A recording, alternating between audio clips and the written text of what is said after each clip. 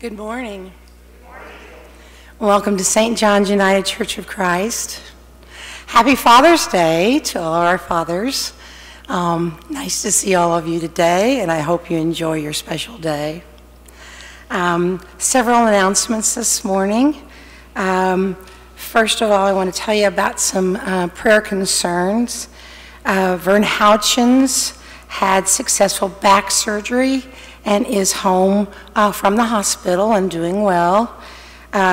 His wife Marilyn, though, is home with pneumonia, so prayers for the both of them. Also prayers to Allison Cummins, who is home from the hospital, who's had some tests. She's had abdominal pains, and they can't seem to find the cause of those, so we wish her all the best. Paul Meyer passed away on June 16th.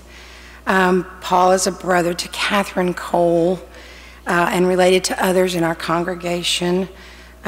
His funeral service will be on June 23rd, a graveside service in Memorial Park.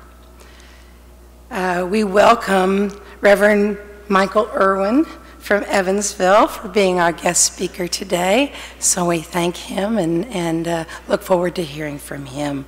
Are there any other announcements that I should make at this time? All right, well then let us rise and greet each other with the passing peace.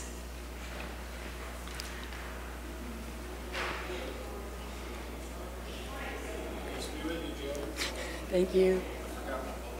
Oh no.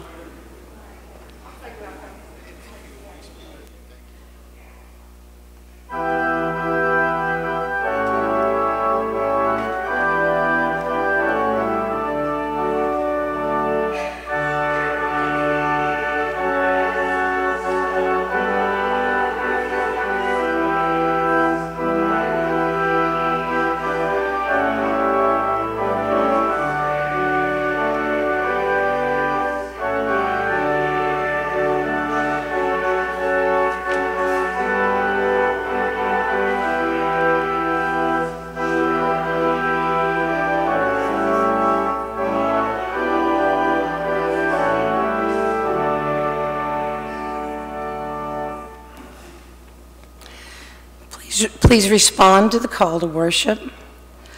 Sometimes it seems as though God is far away. We look to the heavens and wonder why God doesn't deal more strictly with the wicked and more compassionately with the innocent. Come, let us turn to the Lord, whose very heart is compassion and hope.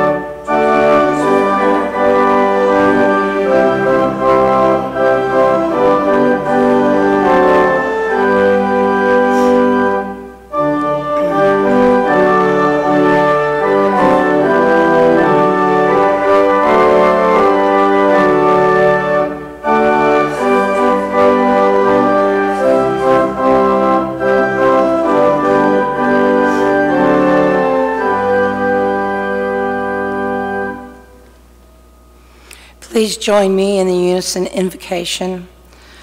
Lord of justice and mercy, we come to you this day, seeking your healing, and reconciling love.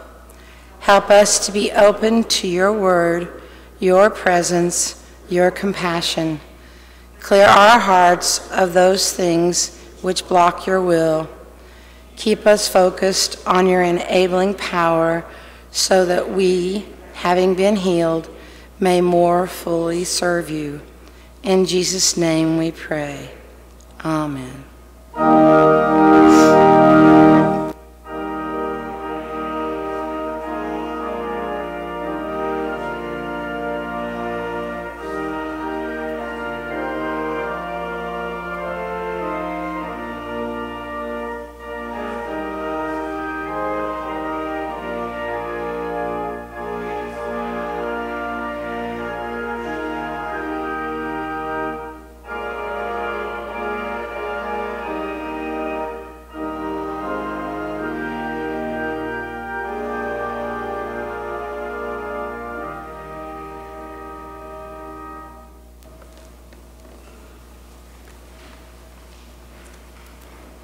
All right, I'd like to speak with the children, if they'd please come forward.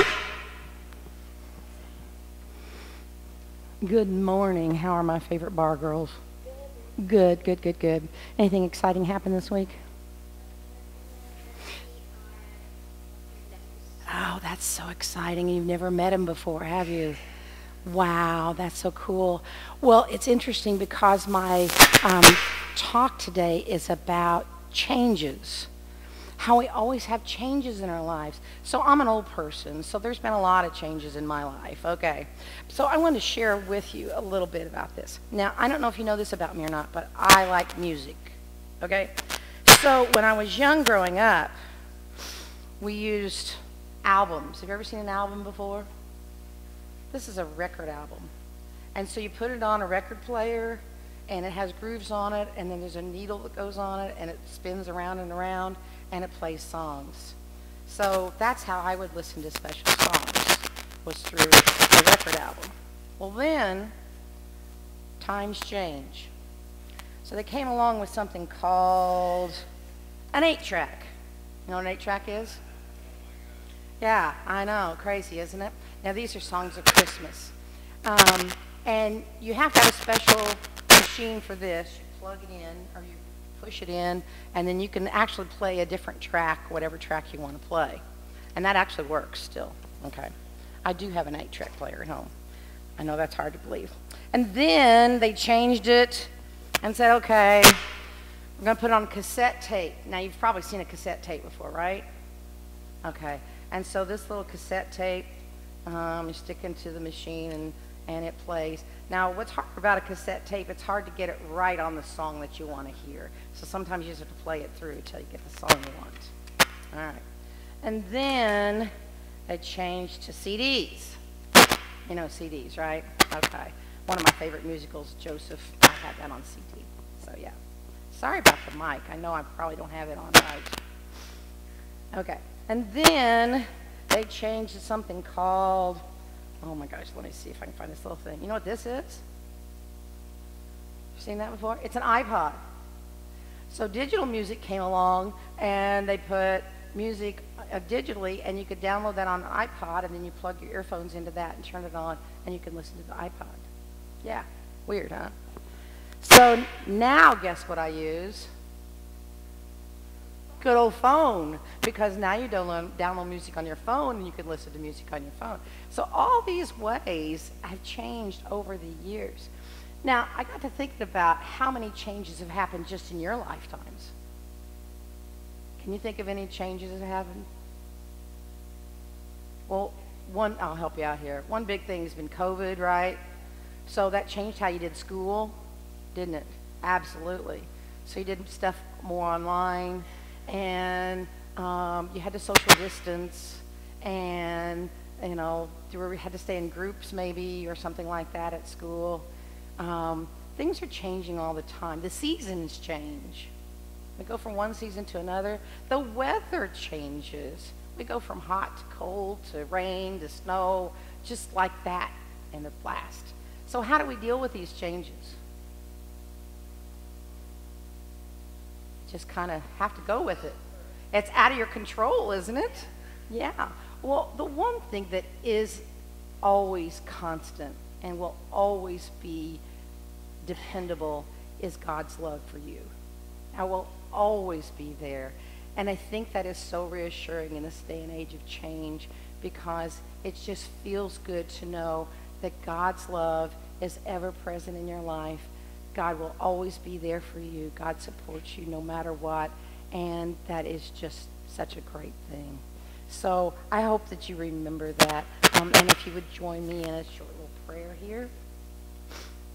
Heavenly Father, we thank you for the gift of changes in our lives.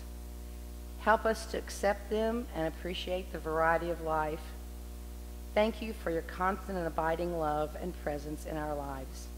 We ask in Jesus' name. Amen. Well, good luck with your big news today, okay? Hope you enjoy it.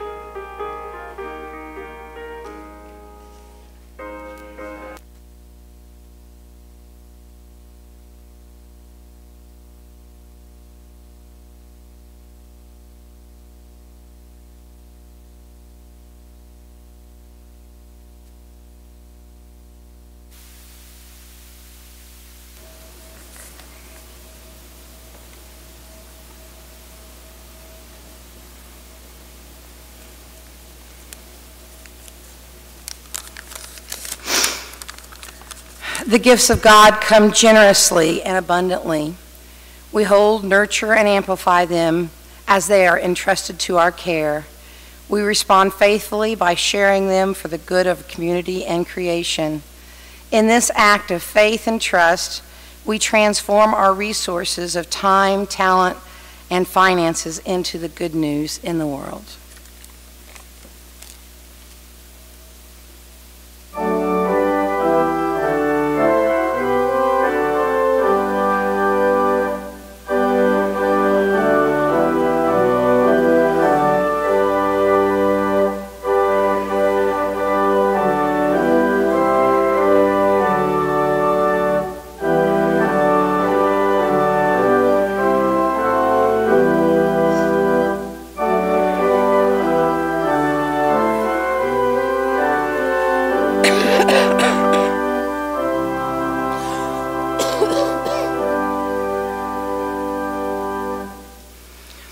We give you thanks, God our help, for the abundance of the gifts you have planted in us as seeds that we may share in bloom.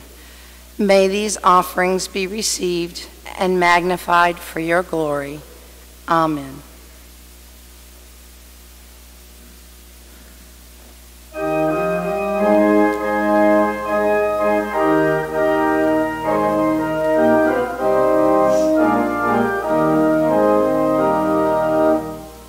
Every time I feel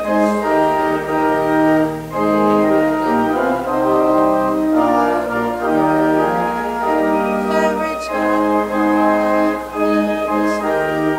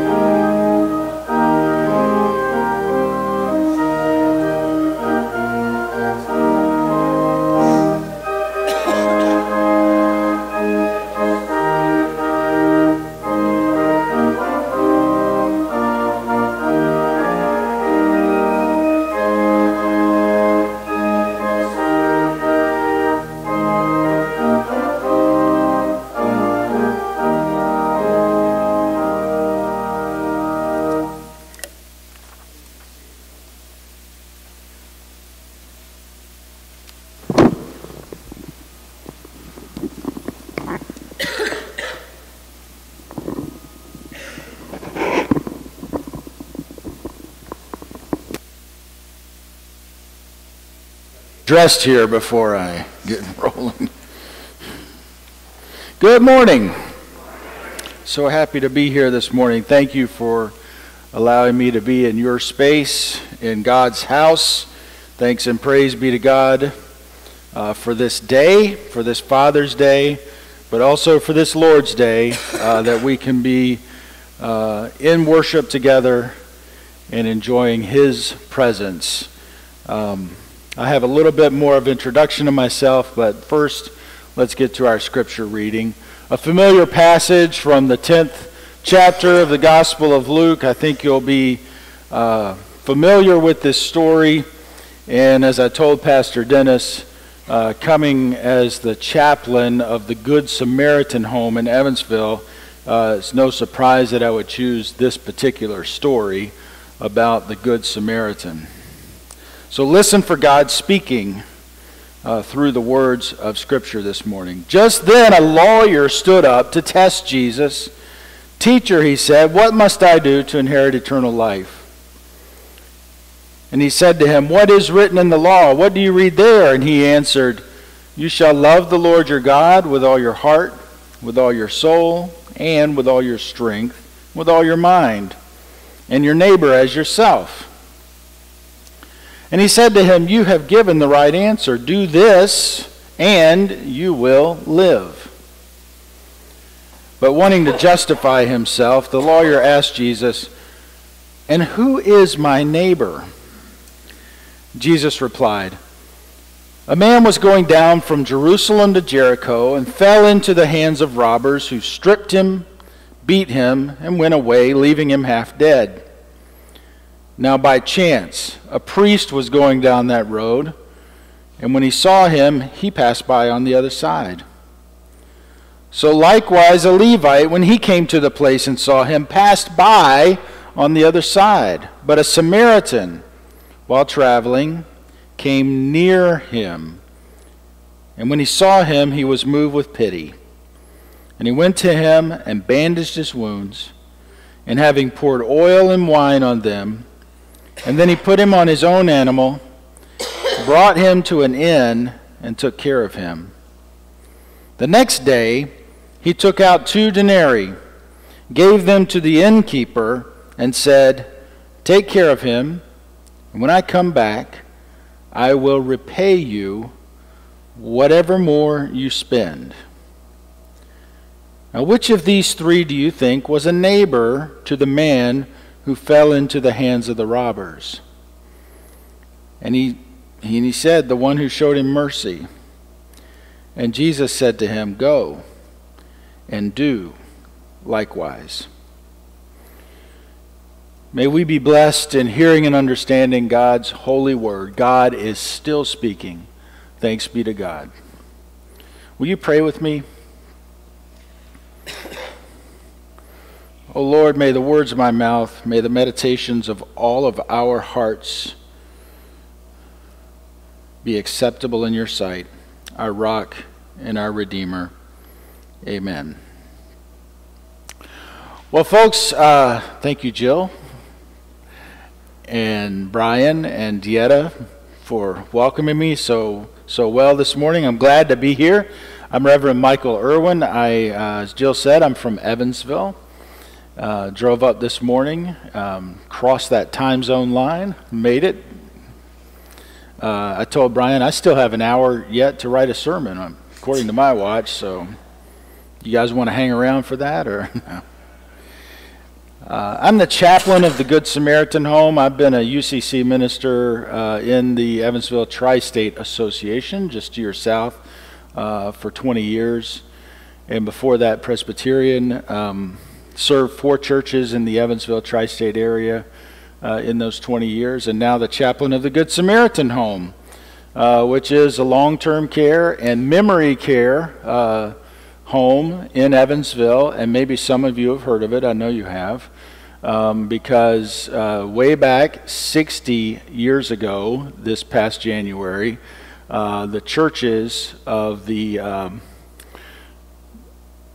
former Synod of Southern Indiana of the Evangelical and Reformed Church, including this church, formed the Good Samaritan Home as a one-of-a-kind in this area facility that just didn't exist before.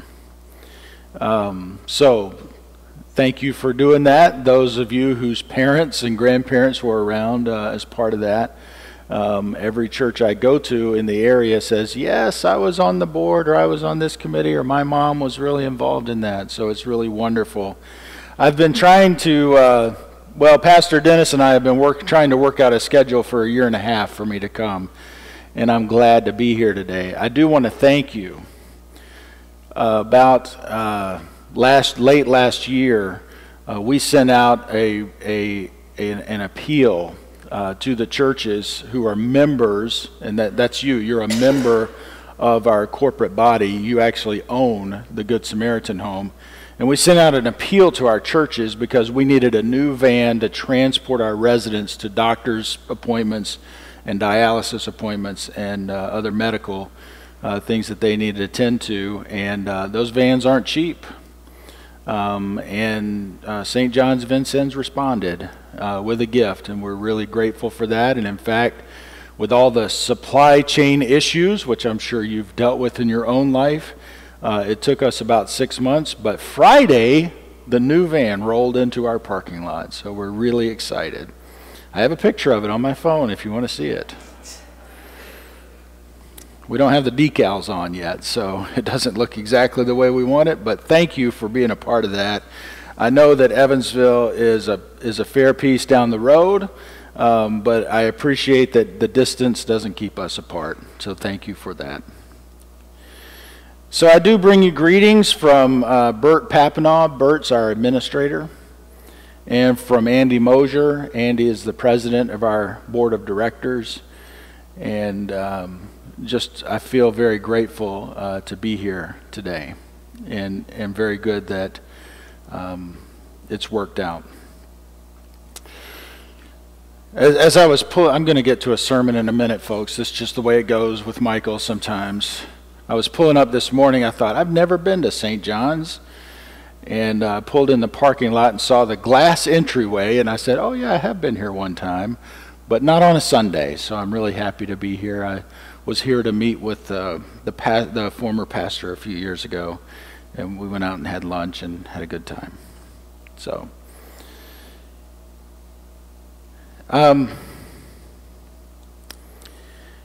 just a little bit about me. Today, Father's Day, is a real special day for me. I have 2 grown daughters. I've heard from one of them already today. So, hey, 50%, that's not bad. Happy Father's Day to all you gentlemen out there. It's also special to me. My dad passed about 6 years ago. He was young. He was 69. And then my youngest and only brother passed last December, and so I'm thinking about his 3 children especially today. So keep them in your prayers. Now, I want to turn to a familiar parable this morning. And not surprisingly, as I said, the namesake of our organization, the Good Samaritan Home. And I want to share, I grew up in a little Presbyterian church south of Atlanta in a little town called Griffin. I fool the people in Evansville all the time. They say, where'd you grow up? I say, in Griffin. And they say, oh, you must know so-and-so. And I'm like, wrong Griffin. So, but my youth group leader down in that little church taught me a little trick about reading the parables of Jesus, because they always have such wonderful characters in them and such wonderful stories, and they always end with some kind of a question or an imperative. And so what she taught us to do was to just think about who those characters were in the story and really ponder, like they're not real people, right? Jesus made these stories up, but just to ponder maybe in your own imagination. And so as we read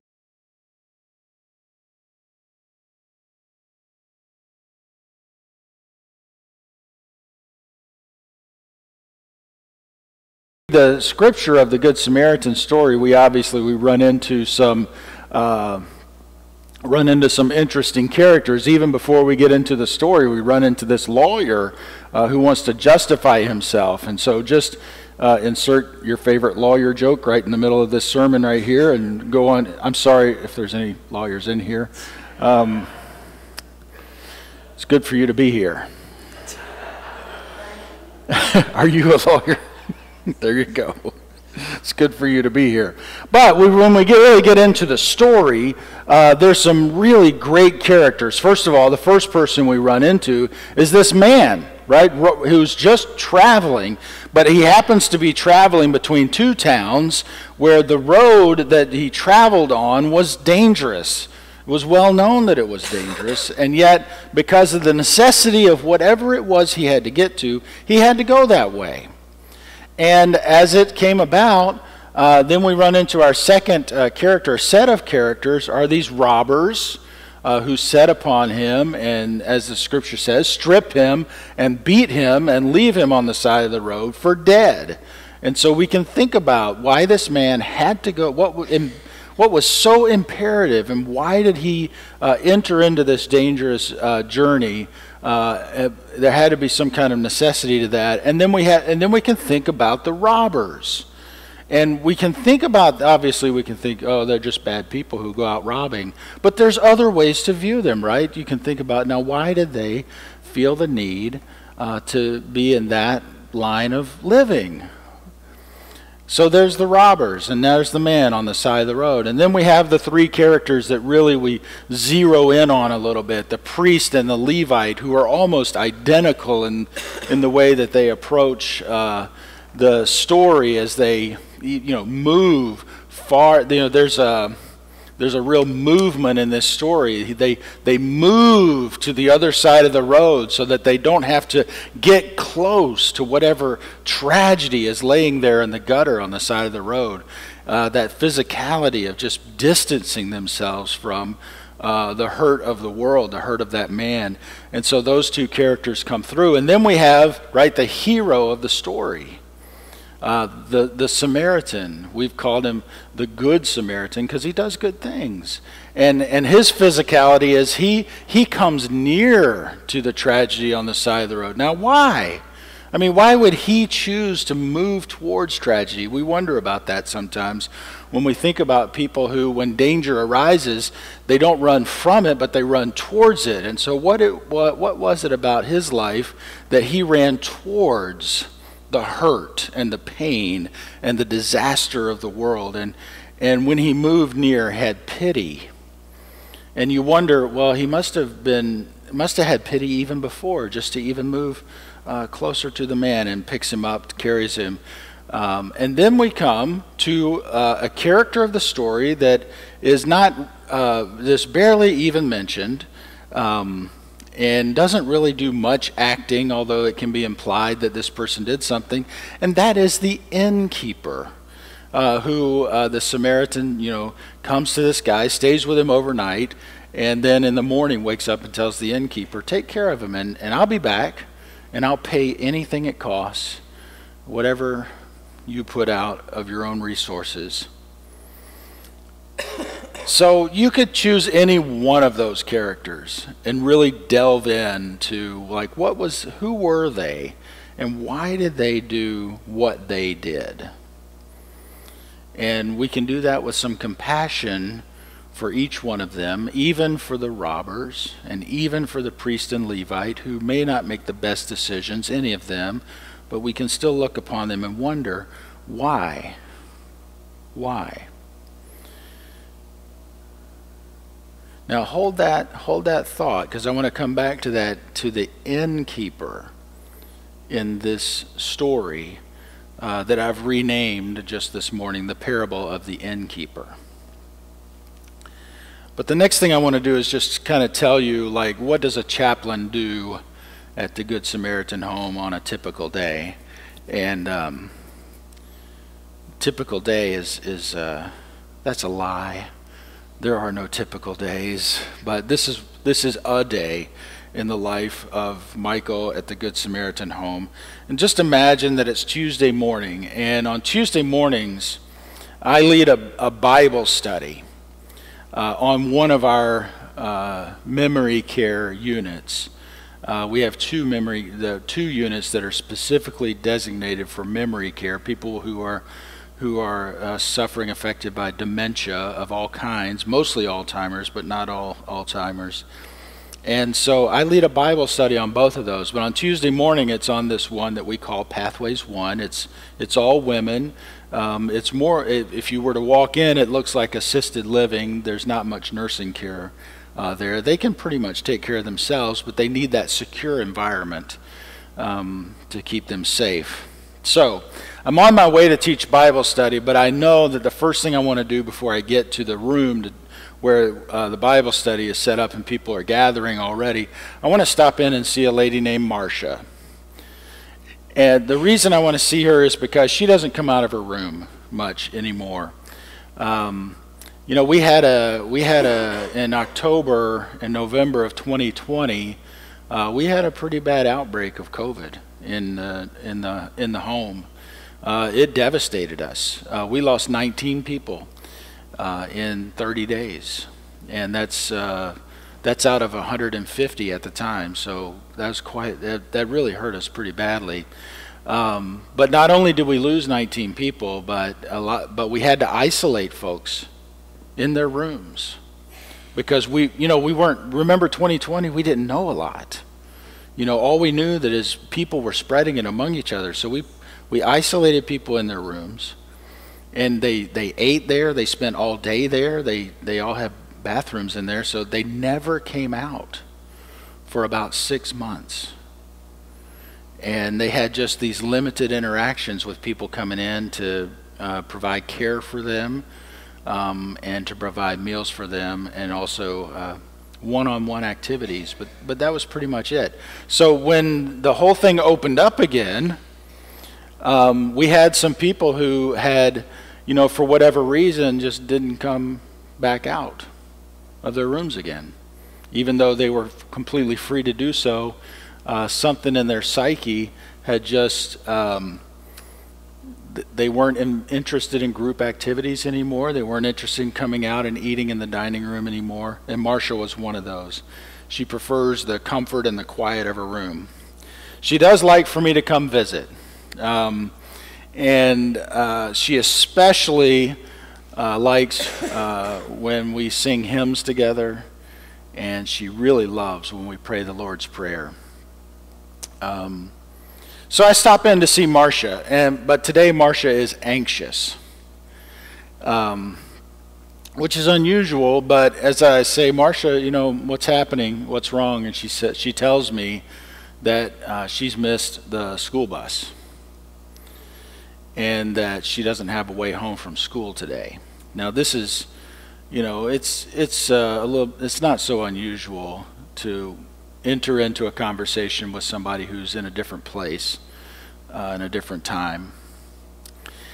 So I've learned over my time there that I can't argue Marcia back into my reality, so we're just going to go with hers. We're just going to go with hers, and anything I can do to help her go through that moment less anxious and more at peace. And so I mentioned to Marcia that there's another school bus coming, and that it'll be here in just a few minutes. And if while we wait, would she like to sing the Old Rugged Cross? And so, she's agreeable on this day, and so I begin. On a hill far away stood an old rugged cross. And now she's joining in and singing with me, because she knows the words of this song. And as it goes on, for some reason on this day, as I get to the end of the first verse, my voice cracks and it falters a little bit, and I drop out, and Marcia keeps singing through the end of the first verse.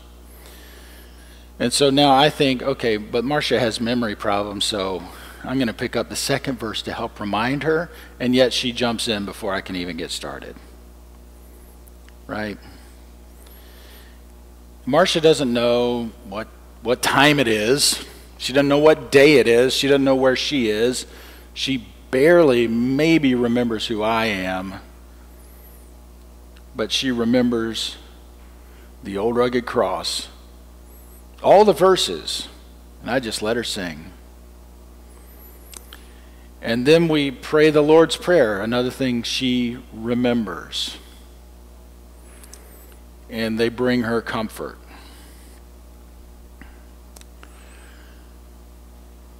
Those kind of things happen just about every day at the Good Samaritan home, not just with me, but with all of our staff and all of our and the families that come in, supporting our residents in their overall well-being and ensuring that they enjoy life to their fullest ability, body, mind, and spirit.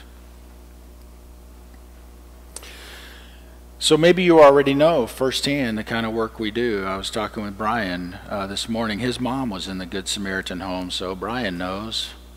Maybe some of the rest of you know the kind of work that we do there, which we do regardless of the ability, whether they can pay or not. In fact, as of Friday, more than 85% of our people were covered by Medicaid in our facility, and that Medicaid, the government, the money the government sends doesn't cover the care that we believe they deserve, and so we continue to provide that care, even though we lose money when we do it. And there's challenges for any kind of long-term care or any kind of memory care just because of that. But we're soldiering on nonetheless. We're always trying to find new and better ways to provide a caring community, and a community that exists in an atmosphere of Christian love and concern. When you become a resident of the home, we never turn you out. And like I said, when you lose the ability to pay, you don't have to go anywhere else. That happens in other facilities. And in fact, those people also often end up coming to us when they've been kicked out of other places. Our home is your home for as long as you need. So Marcia, ended up being peaceful as we sang, and we have a term for that, by the way. It's useful when thinking about people who are suffering dementia. It's called redirection. You just, try to get them thinking about something else, and bring them to a state of peace, whatever that might be. So I'm off to the hearth room where the ladies are waiting waiting for me to come for the Bible study. They're actually not waiting. They're playing one of their most fun games. They have these big, the exercise balls you can sit on, like, and get your core going and all. They have those. They're not sitting on them, but they have those, and then they have pool noodles that have been cut in half, and they're drumming along to the music there. It's one of their favorite things they do. The other thing that they love to do is they love to get their hair cut. The first day I worked there, I was in orientation to the home, and I was in orientation with a few other people, including a new hairdresser, and they toured us around the facility. And here's Reverend Michael. He's our new chaplain. Oh, good. We finally have a new chaplain. And here's Christy, our hairdresser. Oh my gosh, a hairdresser! We've been waiting for you. Put me in my place. I know where I stand. Oh, and if you think that's something, when I first came there, they said you can schedule anything you want, anytime you want, as long as it's not 2 o'clock on Mondays or Thursdays, because that's when they play bingo. So there you go. The Good Samaritan home is a special place. In the 50s, they weren't UCC at the time, right? They were E&Rs at that time, although it changed in the midst of all that. But some good E&R people in all these churches around here got together and said, let's do something different. At that time, some of you can think back to the 50s and what if your loved one was elderly and it was getting beyond what the family could take care of. There were boarding houses they could go to. There was no nursing care. no activities program or anything like that. There were 6 or 8 or 10 people in a room, kind of a boarding house kind of atmosphere, where they just went to die without very much dignity, really. And I even tell our staff, like, there was no, Indiana State Department of Health looking over our shoulders, which we all hate, but at the same time, that's a good thing, to have somebody looking over our shoulders to make sure we're providing dignity. And so the good people of this area just said, let's do something new. And they raised the money, and they figured out how to get the licenses, the medical licenses, and hire the staff, and they went and found a location and everything they needed to do. It took them about 8 years. And in 1962, January 15th, the first 4 residents moved in, and we had 40 by the end of February. That was full up, and that old building is still there. We use it every day. It's the main part of our home. We've added on over the years, but so I just think about the people that had the vision and the energy and the commitment and the passion to do that, and what it took to get it off the ground. And when you walk in the doors of the Good Samaritan home today, they had so much love back in the early 60s that they put into this place. It's still there. You can feel it. You can feel them even after our 60 years. So think about those characters in that parable. I tend to think we carry around the name the Good Samaritan home. I'm not sure that's true to the story in the way that we play our role. We're more or less the innkeeper. We're more or less the people that the Samaritans out in the world that really the Lord brings to us and tells us, take care of them, and whatever it costs you, I'll pay it when I come back. And that's how we live. That's how we live. We live on His teachings. We live on the love of those who founded this place, and we live on the prayers of good folks like you who are praying for us every day. We're just sitting on Bakey Road near Wesselman Park, waiting for Samaritans like you to arrive at our doors with those who need the kind of care that we can provide. We're the innkeepers, and you're the Samaritans. And for that, I'm grateful every day. And I'm grateful to the Lord for this ministry. Nowadays, there's care facilities here in Vincennes. They're everywhere. And it's all because back in the beginning, there were good church people who said, we need something different. And really changed the world. And I'm grateful to them and grateful to the Lord for that as well. Amen. Let's pray. Lord God, you call us. You call us to be your ministers, your ambassadors in every area of life in which we live. You call us to a vision that is beyond even what we can imagine. You call us, above all, to love you with everything we have, every ounce of energy and love and intelligence and imagination we can muster, and to apply that energy towards our neighbors and towards their plight, especially when we see suffering, O God. Give us a heart to move near to the disasters and the tragedies and the dark and hurting places of the world. Help us to have the courage and the strength and the moral fortitude to take on that evangelical courage that our forebears had when they came to this country in the very first days.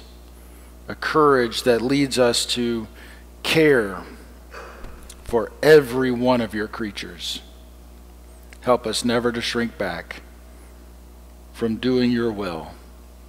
Thy will be done on earth as it is in heaven. Amen. Well, folks, you get two prayers in a row, because I always end my sermons with a prayer, and now I'm looking at the bulletin, it's like pastoral prayer. So I do ask that you would keep in mind the folks that are listed in your bulletin that Jill mentioned. You know them, I obviously don't, but ask that you would pray for them. Also, just to give thanks to God for our fathers. You know, many of us, we don't have them around anymore, but didn't they bless us? The best of them did bless us, and so we give thanks to them. It's a double holiday today, believe it or not. Father's Day, but also Juneteenth. I wonder if you've heard about that. That's the new federal holiday, but it's been celebrated by our African American sisters and brothers forever. It's the day that recognizes when the Emancipation Proclamation was finally delivered to the state of Texas, the last one, and that was 2 years after the proclamation was announced by our President Lincoln. Took 2 years for the enslaved people in Texas to even hear the words. But what a celebration. It's special to me. I'm not from here. I'm from Georgia. And when I look into my genealogy, I see the darkness that's there. It's also special to me. My niece is adopted. She's African American as well. And I pray for her safety each and every day. So I'm going to lift up that this idea of God's, how we're created in God's image during my prayer today. And all of us are created in that image. But I would encourage you to lift up your own prayers, even as I'm praying. You have your own concerns for your own lives and for those you care about as well. So let's turn to God in prayer, and we'll close with the Lord's Prayer. Holy Presence, God, whom we know in your holy community, the church, creative spirit that breaks the walls of the church down and flies out everywhere to touch the hurting world with your message of peace, driving out fear in your perfect love. You made us in your own image, and you redeemed us through your Son, Jesus Christ, and for that we give you all the thanks and praise.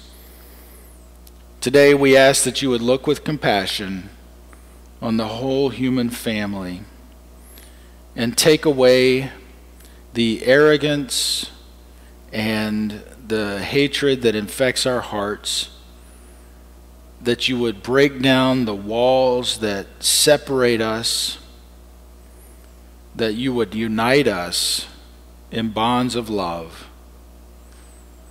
And through our struggle and even our discomfort and our confusion, that you would work through us and through our weaknesses to accomplish your purposes on earth.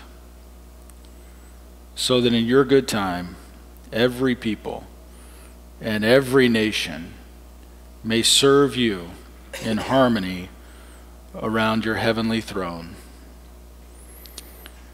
Out of the darkness we cry to you, O Holy Presence. Enable us to find in Christ the faith to trust your care even in the midst of our own pain.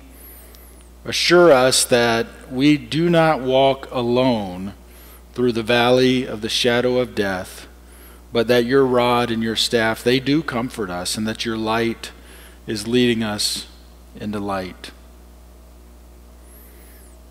Where our hearts are fearful and where they tighten and constrict, we ask you to grant courage and hope and openness. Where anxiety infects us, grant peace and reassurance. Where impossibilities seem to close every door and window, grant us imagination. Where distrust twists our thinking, we ask that you would grant healing and illumination.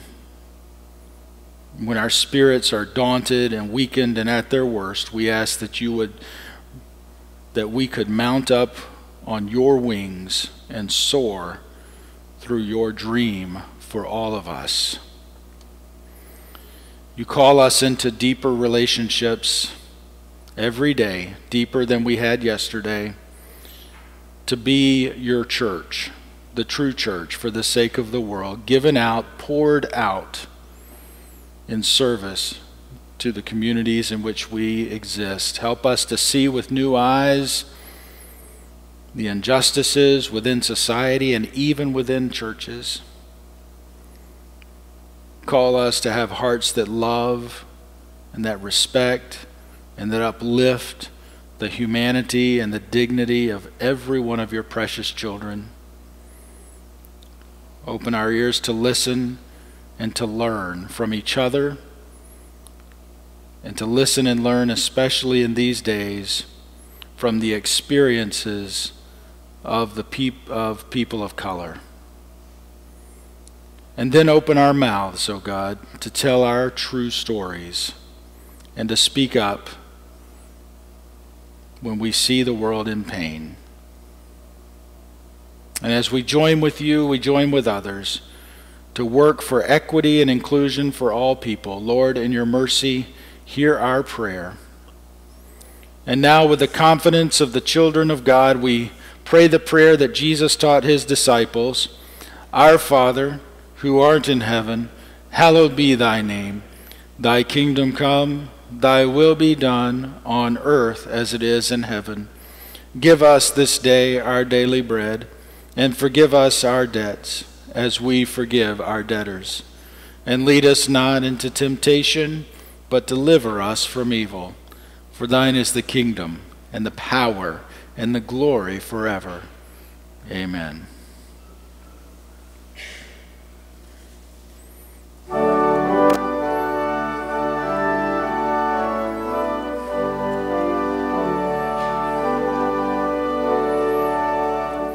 Lord, I want to be a Christian in my heart, in my heart. Lord, I want to be a Christian in my heart, in my heart, in my heart.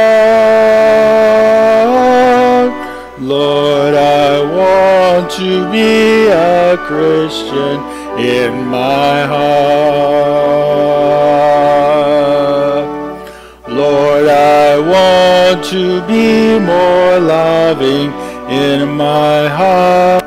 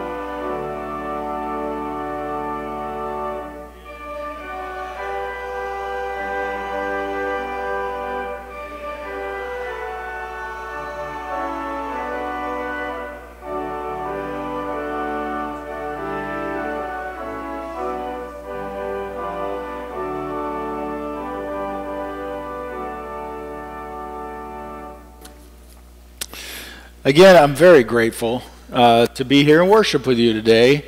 And we've sung some really great songs today. So thank you for that. Inspiring. And now I charge you to go out into the world in peace and to hold on to what is good and return no one evil for evil, but to strengthen the faint-hearted, support the weak, and help the suffering, to love and serve God, rejoicing in the power of the Holy Spirit. And now may the gracious God of our Lord Jesus Christ go with us all, to guide us with the light of the gospel and to gather us into God's righteous and beloved community today, tomorrow, and forever. Amen.